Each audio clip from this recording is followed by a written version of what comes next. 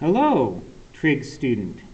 This video talks about, for Math 142, Pre-Calculus Trigonometry, the concept of vectors. And a vector is a mathematical construction to represent anything that has both magnitude and direction. What are some examples with magnitude and direction? Well, here's one.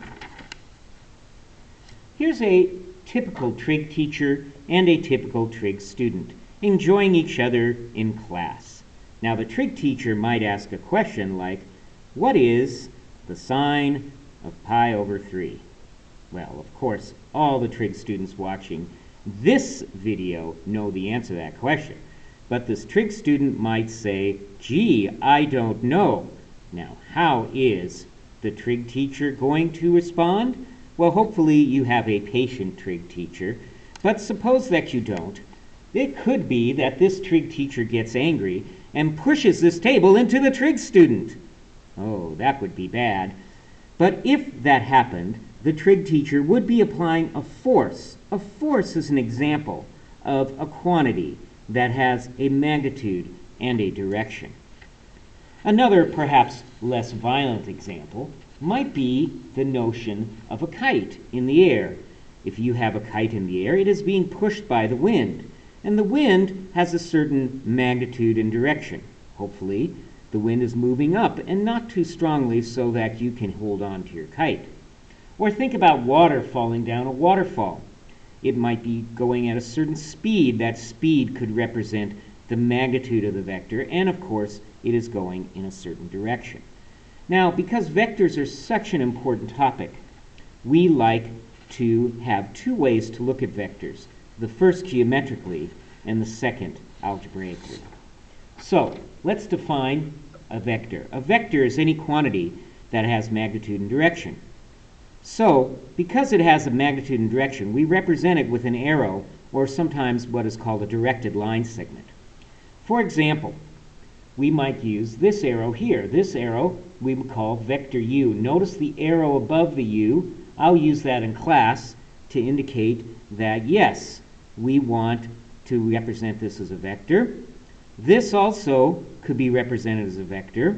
It is the vector p and q, where p is the starting point, sometimes called the initial point, and q is the ending point, sometimes called the terminal point, or we sometimes call p the tail and q the head of the vector, and we represent this as pq. Now, that is very different than qp, which might look like this. Notice that helps us indicate the direction of our vector. So we call this vector pq, or sometimes give it a letter representation of u. The initial point of the vector is p, or this is sometimes called the tail. The terminal point is q, and this is sometimes called the head. We can add or subtract vectors geometrically by using what is called the parallelogram or the triangle method. Okay, let me give you an example. Let's suppose this is vector u, and let's suppose this is vector v. Now, vectors have the property that you can move them anywhere in the plane because they have only been determined by their magnitude and direction. So if I look at the triangle method, what I do with the triangle method is this. I place the vectors so that my first vector, if I want to add u plus v, my first vector u, draw it right here, I take the second vector and I attach it to the head of u. There it is. And then this vector, when I complete the triangle, is the vector u plus v. Now, that is sometimes called the resultant of this vector right here. We can also use what is called the parallelogram method. To do the parallelogram method, and I'll write that over here, what we want to do is we want to put both vectors so that they meet tail to tail. Okay, like this. And then we complete a parallelogram. Then the diagonal of the parallelogram is the resultant right there. Okay, so that is how you add two vectors using this method. Now, to see how to do this, we also need a few more ideas. We need an idea of what is called the scalar multiple. If you multiply a vector by a scalar, this is just a number, you are increasing the length of its vector by this factor and not changing its direction. Here's the vector u right here. So the vector 3 times u would be 3 of those. It would be like 3 of those right in a row there. So it would be this whole vector right here. That's the same direction as u, but its magnitude is much larger. If a scalar is negative, you reverse the direction. So you can do subtraction too. So this might be vector v, and this might be vector minus v. Now, let's take a look at an example. Given the two vectors u and v drawn below, I want to draw these resulting vectors, u plus v. Well, let's do that right here. I'm going to use the triangle method. I'm going to move this so that v may be about the same length right there, and u look like that, so that I attach the tail of v to the head of u, and then the resultant is just this vector right here, starting at u, ending at v, so that's u plus v. Now, if I wanted to do u minus v, and I think I will do that one using the parallelogram method, just to be a little different. And I'm going to copy u here, and copy v here. Now, if that's v, then this is minus v. Just change the direction. And if we use the parallelogram method, I would take minus v and I would put it up here. Maybe something like that. And then I would complete a parallelogram. And then the diagonal of the parallelogram would be u plus negative v, or u minus v. So you have a few problems like these on my MATLAB to help you analyze some of these things here. But it's a good idea to be able to do this. In physics class, you're often working with vectors in a geometric method. For fun, let's do the last problem, u minus 2v. I'll give you a moment to do that. You might want to pause the video and then start again when you have a moment. To see how to do u minus v, I'm going to copy u, and I'm going to copy v. Here's v. Now, I want to double the length of v, so this might be double the length of v, and I want to reverse the direction. So there we go. So minus 2v and u are my two vectors. So I'm thinking about u minus 2v as u plus negative 2v. So I'll write that down here. See if I can do that down here. I'll move my u a little. And my minus 2v, I'll try to write that right here. Might look like that. And then this diagonal, using the triangle method, might be my solution. So that is the ideas behind geometric vectors. And for a long time, that was really all that we needed. However, we have algebra, so algebra can help us solve some vector problems. So let's talk about vectors algebraically. You can deal with vectors algebraically. Consider the coordinate plane below, and I'm going to draw a vector rs right here, like this. Okay, so this is the vector rs, like that. Now, this point might be x1, y1, and this point might be x2, y2. And what I want to do is I want to put it into what's called component form.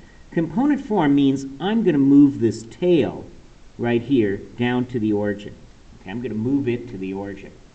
It's not too hard to see that if I move that to the origin and draw the resulting vector, that this right here, this point right here, is nothing more than x2 minus x1 and y2 minus y1. In other words, you're just moving this vector down y1 and over x1. So there's where the subtraction comes in. This is called the component form of RS, and it's given by this notation. Notice the little less than, greater than signs here. If the component form of a vector is given by v equals v1, v2, then the magnitude of the vector is given by the magnitude of v, and notice this notation, that's a new notation for you, is the square root of v1 squared plus v2 squared. Now, to take a look at this, what does this mean? Well, if I have a vector in component form, what that means is that its tail is at the origin. So it might look something like this. And let's say this is the point v1, v2. You would write that vector with these little brackets here. This distance is v1, and this distance is v2. And if I want the length of this vector, it's nothing more than the Pythagorean theorem, right? So that's v1 squared plus v2 squared. And we give that the name, the magnitude of v. So there you are. So let's look at a few examples of how we would go about doing this. Let's express the vector with the initial point P and the terminal point Q in component form and determine the magnitude. And I'm going to draw the first one. Maybe that helps you just see what this looks like. So here's 4, negative 1. That's my point P. And Q is my point 1, 2, 3, 4, 5, 6, 7, 5. Okay, so this is right there. This is PQ. Now, if I do, this point was 4, negative 1, and this point was 7, 5. If I want the component form of this vector, I just subtract these, 7 minus 4, and 5 minus negative 1, and that gives me 3, 6. So let me write that down, 3, 6, right B here. So this represents this vector right here. This is 3, 6. Okay, 3, 6, and those look like they are parallel. They are the same vector. They have the same direction and the same magnitude. So this is the component form. What is the magnitude? Well, that's the square root of 3 squared plus 6 squared.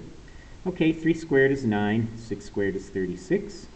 So that's the square root of 45. I don't mind if you leave it like that, but you know how my math lab is. They probably want you to write it like this.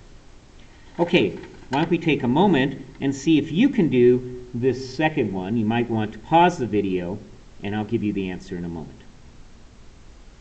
Okay, if you're ready, here's how I get PQ. I just subtract the x coordinates,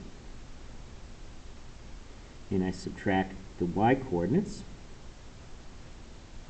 and that's going to be 4, negative 1. And the magnitude of PQ then is the square root of 4 squared plus negative 1 squared. I believe that's the square root of 17. Okay, so this is just some basic definitions of vectors.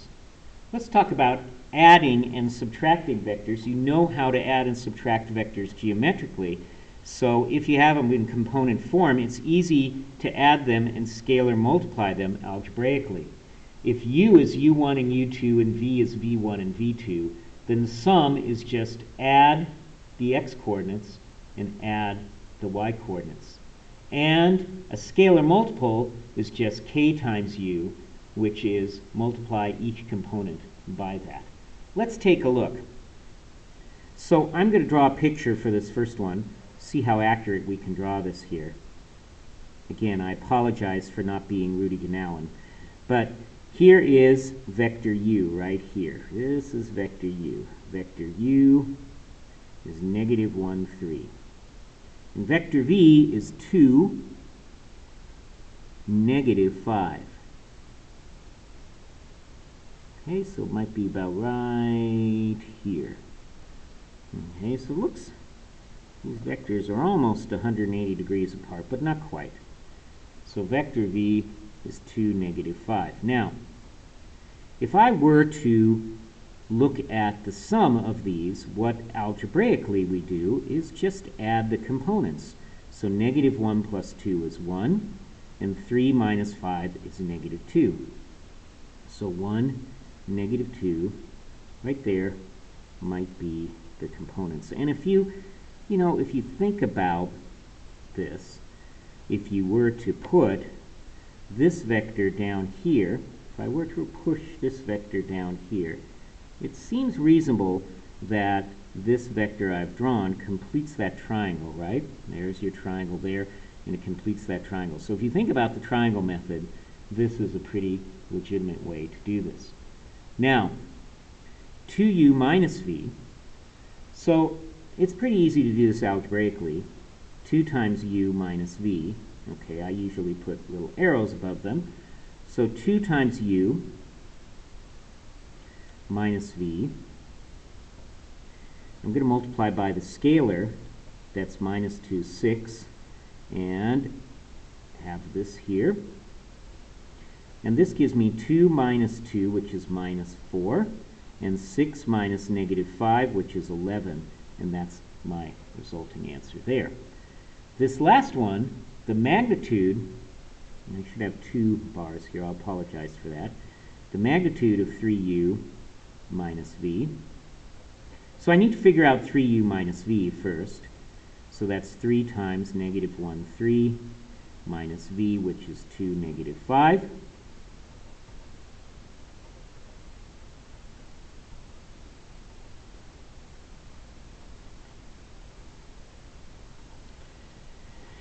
Three minus negative 2 is negative 5.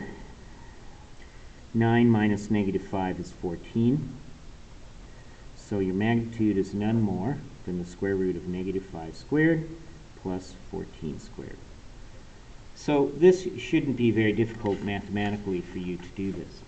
A couple of more definitions. A unit vector is a vector with the magnitude of 1. If you have a vector v, you can turn it into a unit vector by dividing it by its magnitude. So let's take an example.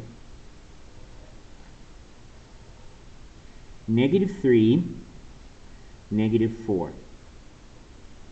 Okay, if I draw that vector in component form, it's right here. Here's vector v, right there. I'll just put v down there. Now, to find a unit vector in the same direction of v, let's check the magnitude of v. Well, the magnitude of v is the square root of negative 3 squared plus negative 4 squared. So that's the square root of 9 plus 16, which is 5. That is not a unit vector because the magnitude is 5. But if I take v and I divide it by the magnitude of v, that's going to take this minus 3, negative 4, and divide it by 5. And this is minus 3/5 and minus 4/5. Now, if you check the magnitude of this vector, you'll notice that it is 1, which is precisely what we wanted. Now, there are two very special unit vectors, and your book is very fond of writing them in these ways. And these are those ones that lie on the coordinate axis. This unit vector right here, the one that starts at 0, 0 and goes to 1, 0, is called I. And this unit vector right here that starts at 0, 0 and goes to 0, 1 is called J. Okay, so I and J are what we have here. Now you can write any vector you want in terms of I and J. Suppose that I have the vector over here, for example, 2, 3. There's my vector 2, 3. Now, this right here is the vector 2i. It's this vector I, but multiplied by 2. And this is the vector 3j. It is multiplied, there's j, and if you multiply it by 3, you get that. And if you complete the parallelogram, you'll notice you get this vector right here, 2, 3. So we sometimes write this 2i plus 3j. I will tell you that both of these notations are used frequently, so it's a very good idea to be familiar with both of them. But basically, you can write any vector, AB, as A times 1, 0 plus B times 0, 1, or AI plus BJ. All the rules of algebra apply. This makes it particularly easy. Let's take a look at this. So here's the vector u, u is 3I plus 5j. Now visualize your vector. That's in quadrant 1. You kind of get an idea of where that is. And here's vector v, which might be minus 2I minus 3j. And that's in quadrant 3. You kind of get an idea of where that is. So what is 3u? Well, again, rules of algebra apply. This I can do just as if these were like variables. They aren't, but this is 9I plus 15j. And what is 2v? Well, 2v is 2 times negative 2I minus 3j, which is minus 4I minus 6j. So that's 2v. This is 3u. And we want to do 3u minus 2v. So we're just going to subtract. 9I minus negative 4j is 13I. 15j minus negative 6j is 21j. And there we go. So be familiar with this notation. It's used an awful lot. Okay, another way to think about vectors is to use what's called the direction angle. If you have a vector v, this is the direction angle. It's the angle made with the positive x-axis, just like we always do in trigonometry. Now, if we look at this a little closely, right here, if this is vector v, the length of vector v is the magnitude of v. So if this is theta, this is x, this is y, you can think about this as xi plus yj. Now, it's not too hard to see that cosine of theta is x over the magnitude of v, and sine of theta is y over the magnitude of v. So it's not too hard to see then that v can be written as the magnitude of v cosine theta I plus the magnitude of v sine theta j. So this is sometimes called the horizontal component, and this is called the vertical component. This is useful if you are given the magnitude of the vectors. For example, if I say I am going to give you a force of 25 newtons, and I'm going to do this off in the direction of 45 degrees. This gives you a way to write down a vector very quickly. So let's look at a few examples. I'm going to find the horizontal and vertical components of a vector of length 30 and direction 210.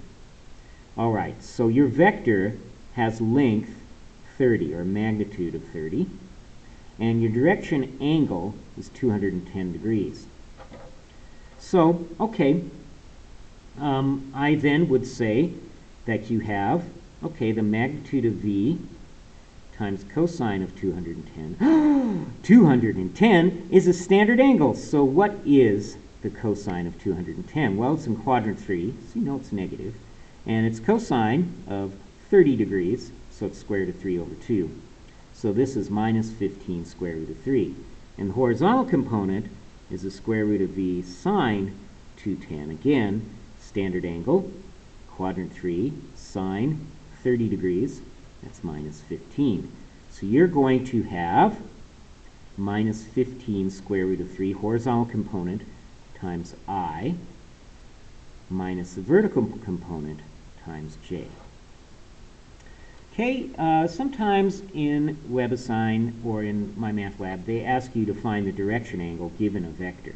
And this is a great example, but I'm going to make it a little more difficult. I'm going to put it in quadrant 3. I'm not going to do 3i plus 4j. I'm going to do negative 3i minus negative 4j. So this angle right here. Now, if you look at that, this is minus 4 and this is minus 3. So I'd like to find this angle. So that's theta equals, or tangent theta equals 4/3. Now, that tells you theta equals inverse tangent of 4/3. All right, now I'll reach for my calculator. Now, I'm going to do this answer in degrees, but you don't have to. Look at what the problem wants. If I do it in degrees and round to the nearest tenth, it's 53.1 degrees. However, that is not my direction angle because my direction angle would be in quadrant 1, and I need to be in quadrant 3. So how do I solve this? I add 180 plus that. So let's do that. And that gives you 233.1 degrees. So there's my direction angle. A few last thing about vectors before we quit. Okay. First of all, vectors have properties just like numbers do. You can add vectors in any order. You have the associative property. If you add the zero vector, and the zero vector looks like this, so it's just the vector that starts and ends at the origin, you end up with the original vector. And if you add a vector and its opposite, you end up with 0. These are pretty easy to prove. Multiplication by a scalar, you can multiply by a scalar and you can bring the scalar out. The scalar distributes. The vector distributes over the scalar, and this little multiplication rule. And these here also apply. And these are numbers, not vectors in this case. Okay, so let's finish up with an example where we can use vectors. An airplane heads due north at 400 miles an hour. Okay, so I'm going to draw this, due north at 400 miles an hour. It experiences a 50-mile-an-hour crosswind flowing in the direction of north 30 degrees east. Okay, so I am to express the velocity of this vector relative to the air and the velocity of u, the wind, in component form. All right, so let me start with this. Let's say I have a vector here, and it is going to be 400 miles due north. Now, if you think about a coordinate system, okay, if you think about a coordinate system xy, I can put the vector in component form right at the origin, and a way to represent this vector is 400j. Okay, this is 0, 400 up here, so 400j would be a good way to represent that vector. Now, we're going to have a crosswind in the direction of north 30 degrees east. So north 30 degrees east, I'm going to draw this way. North 30 degrees east would look like this, and this would be 30 right here. Now, remember, I am looking for the velocity of the airplane. So this right here we call the vector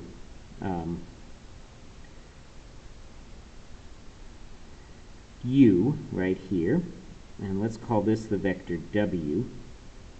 Oh, and I can think about that. If this is 30, then this has to be 60 degrees, right? So I could say that this vector right here is the magnitude of w times the cosine of 60 degrees I plus the magnitude of w times the sine, of 60 degrees j. Okay? Now you know the cosine of 60 degrees is 1/2, so I can write this as the magnitude of w over 2I, and sine is square root of 3 over 2, so I can do that. Okay? Now, the velocity of the plane is relative. I want to express the velocity of the airplane relative to the air and the velocity of the wind in component form. All right, so the velocity of the plane, v, is going to be u plus w, because the wind is pushing this plane a little bit. If you think about it, the wind is coming up here. You know, I can move that w up here. This is pushing this plane, so I'm looking for this velocity v. So u is 400j, and w is magnitude of w over 2I plus magnitude of w times the square root of 3 over 2j. Okay? All right. So, what is the magnitude of w? Well, the magnitude of w is 50, so I'll make that 25I, and this 25 square root of 3j. Now, if I'm doing this on the computer, they probably want me to put the i's first, and then this kind of like this, And there is my velocity. So what is the true velocity of the airplane as a vector? There it is. Okay. Now, what is the true speed and direction of the airplane? The speed is the magnitude of v. So that's just doing this.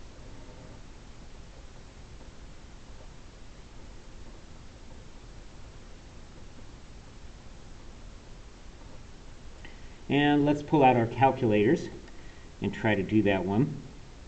So square root 25 squared plus 400 plus 25 times the square root of 3 squared. I get that this is approximately 444 miles per hour.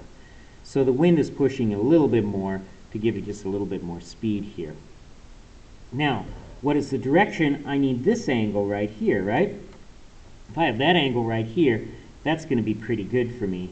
Now, this is 400, this side right here. This is 50.